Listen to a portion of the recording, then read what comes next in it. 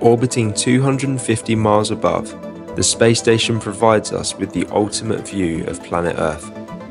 From this perspective, we ask our guests to engage with 6 questions that orbit around wonder and stories of hopefulness. For the next few minutes, this is our Wonderspace.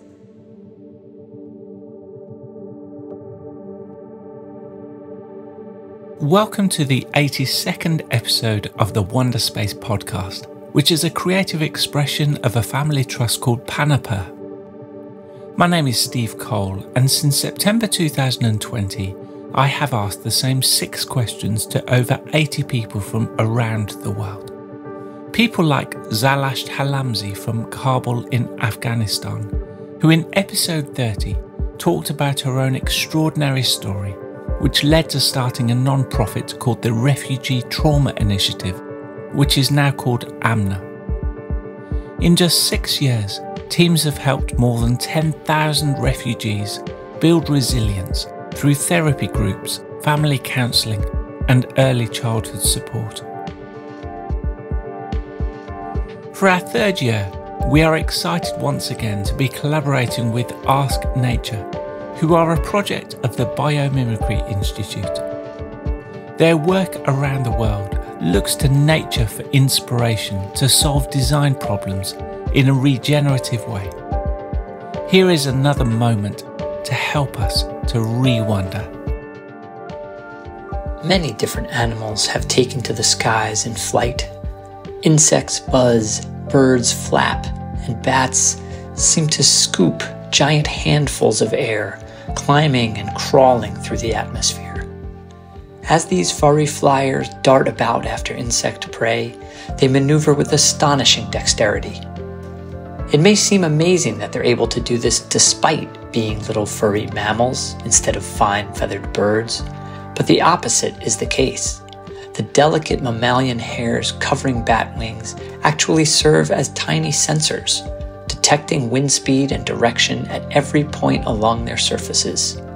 Signals from these hairs rush to the brain and give the bats the information they need to make precision adjustments to their wing shapes and motions to catch prey, avoid predators, and thrive high above their scurrying mammal relatives below. This week on Wonderspace, we welcome Nicole Yershon, who was introduced to me by the founder of Creative Conscience, Chrissy Levitt. Nicole sits at the intersection of business, creativity, technology, and marketing. She is a best-selling author and the founder of the Ogilvy Labs, before more recently starting the NY Collective. From this place of Wonderspace, with an expansive overview of Earth, I start by asking Nicole, if we could do a fly past on any part of the world that is significant to you, which place, city or country would it be and why?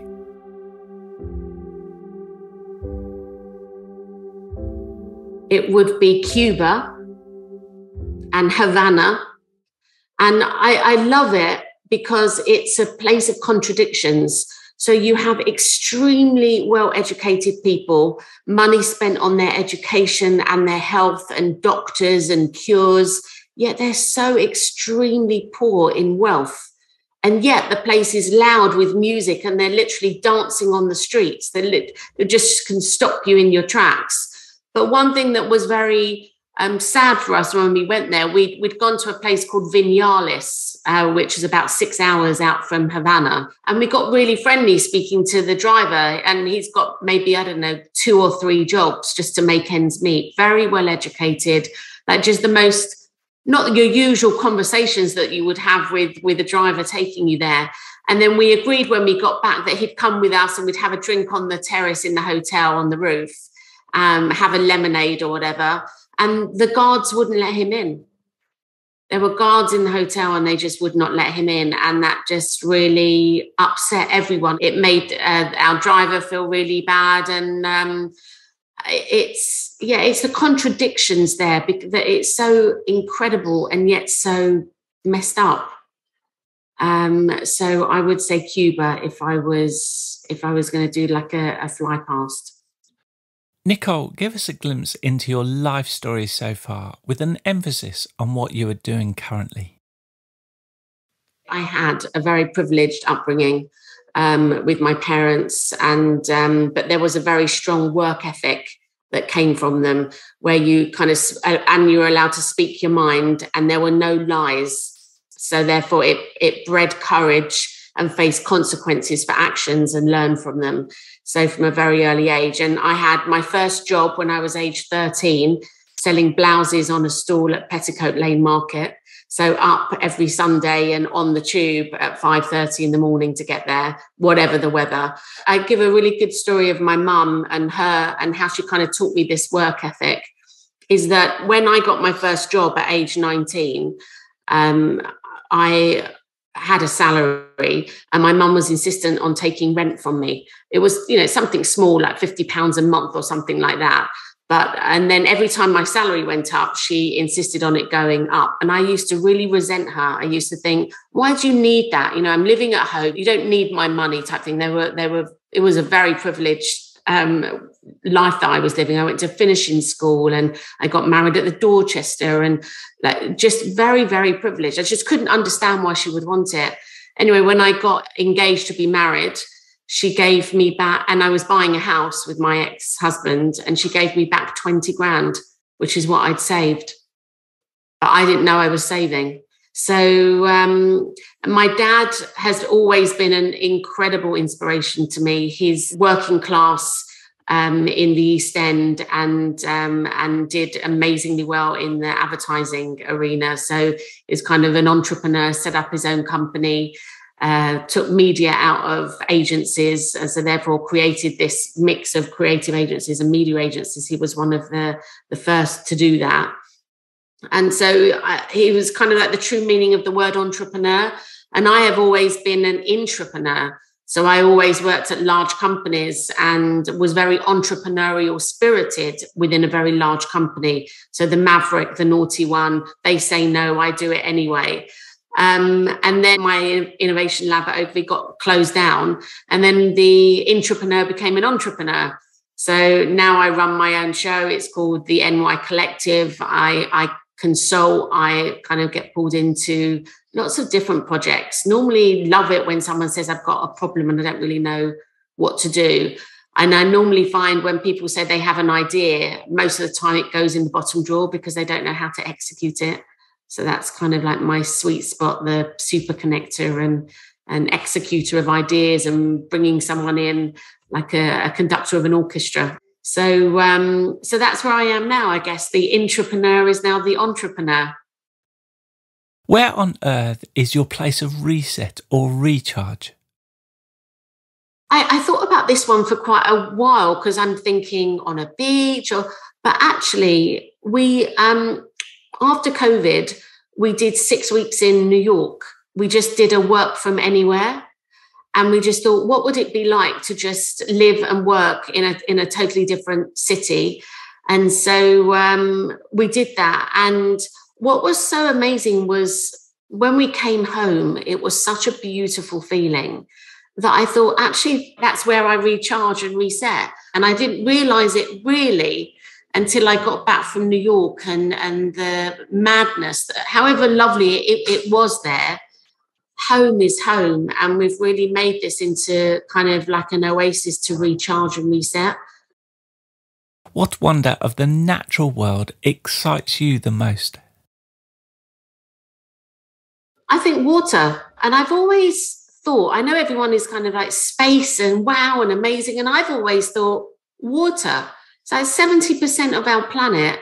Why are we not spending more, doing more on what we already have on the planet? Why can't we do more in exploring how we could live under, over, through, whatever which way? Yeah, I don't feel that humans have explored it enough. Nicole, what is your story of hopefulness about a person, business or non-profit who are doing amazing things for the world? It's a story about my son, Max. He was about to be expelled from school every week. I would get a phone call, he'd done this, that, or the other. And it for me as a working parent and as a stressor even on relationships, it was really hard. And so I basically went to the school and had a head-to-head with the headmaster, because I thought the things they were putting him up on were ridiculous. And they were trying to push him through this sausage factory of learning and not understanding that he's not someone, sit down and shut up and I don't want to hear from you in 8 hours. He's just not that kid.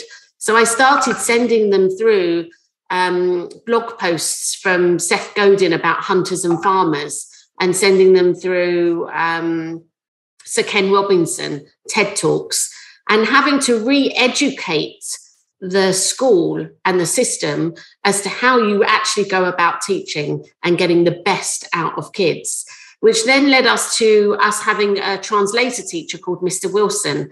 And Mr. Wilson was amazing because he understood Max and he understood the teachers. So Max could go to Mr. Wilson with what some other teacher had said or done, and Max might have reacted. So he could take his pent-up reaction to Mr. Wilson. Mr. Wilson could say, well, what they actually mean is this. And then Max could go, oh, okay, well, that's fine. But rather than you do as I say, or I'm your teacher and you sit down and shut up, that whole Victoriana thing that Max couldn't adhere to, and I couldn't either. So I totally understood where he was coming from. I totally could empathize. And he didn't need to go on Ritalin, and he wasn't ADHD, or he might have been, I don't know. But it was just common sense just to not treat a child like that. So my whole ethos with Max then, and there was the success story with Max. So it wasn't hopeless because I kept at it, and he ended up deputy head boy, then ended up going to Reading University and getting a first. So I then just thought, well, if I could do that for him, my little part, maybe I could do that with other rough diamonds. And that's what made me set up the Rough Diamond program in Ogilvy, for them to hire alternative, divergent thinkers and people with a diverse aspect to living. And so Max was my kind of feeling of hopelessness, but turning it into advantage and setting that up, which then had me, when they closed down the lab and they closed down the Rough Diamond way of working, I carried on with that feeling of wanting to work with organizations like that, which is why I was on the board of Creative Conscience and wanting to see, what they were doing and how they were trying to solve the problems of the world with using creativity to problem solve and looking at people, purpose and planet. And I'm the chair of a school that's still to be opened with Ideas College, in wanting to be a free school, to have 50 or 60 kids that aren't naturally academic and aren't able to go through the school system, and give them a chance in life that ordinarily they wouldn't have had. If I can just keep doing those little bits of change personally, then I feel a bit more hopeful. Finally, as we prepare to re-enter, what insight, wisdom or question would you like to share with us? I think backing off from the last question, which was about me feeling hopelessness, which then turns into hopefulness, there's a book from Yuval Noah Harari. He's done a few amazing books, but one of the quotes from his book is, the best advice I can give a 15-year-old is, don't rely on the adults too much. Most of them mean well, but they just don't understand the world. So I think that kind of, that's a really good piece of advice that kind of backs up from the Rough Diamond thing that I was talking about. But a few things that I kind of feel that wisdom and insights, the power of saying yes. It's quite profound. And actually, I've even found it more difficult after COVID to say yes. I've been, kind of CBA, as my daughter would say, that can't be asked. Someone asked to do something, I'm like, oh, just CBA. So I just came back from Bulgaria and I said yes to it. And then as it was getting closer, I was thinking, what have I done? Because I'm not going to know anybody. I only know one other person. It's an unconference. So you're always on, apart from when you're sleeping, you're always talking, you're setting the agenda for this unconference. Why am I doing this with all strangers? But by the end of it, oh my God, it was just life-changing. The people that I met, the learnings that I got, all just to make that little effort. And the power of serendipity that came out of it, of someone that I know that knows someone else who was with them the week before, or like the crossover of life with total strangers was just amazing.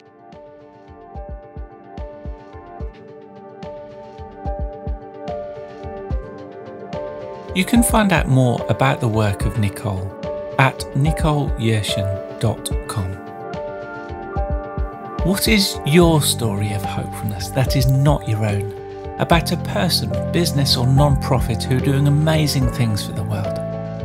We would love you to consider recording yourself in under 30 seconds, sharing your story on your phone through your video or voice memo or recorder app. You can then simply upload the recording to the link on our website, ourwonder.space. Start with your name and where you are from, and then share your story of hopefulness in under 30 seconds, and we will look to include them in future episodes. I want to thank Nicole for joining us on Wonderspace this week. Let's continue to search for and find ways of sharing wonder and stories of hopefulness. We need them like never before. Thanks for joining us.